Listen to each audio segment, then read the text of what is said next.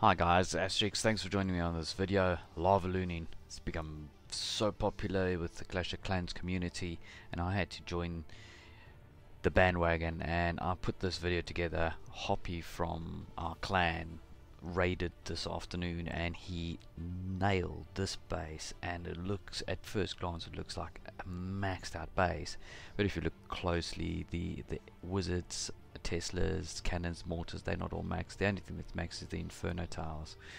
What's good about this raid is that he came in from the bottom and the balloons just went into the middle where the Infernos and Expo, and the splash damage actually destroyed everything around the Expos and the Infernos, taking out the town hall, which guaranteed him his victory straight up, and the rest was milk. And of course he got his 2-star by mopping up with the outer skirtings, and of course deploying his max heroes has helped him finish off the rest of the arch towers and the base and the cannons and the mortars.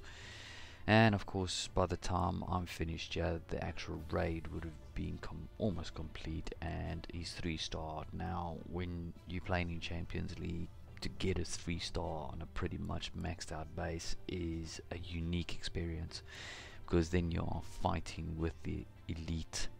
The guys have been playing for a long time, they know how to play the game, so this is exciting. I cannot wait to get back up there. I'm busy farming for my walls at the moment in Crystal, which is very lucrative, so if you guys want to farm, Crystal is the place to farm.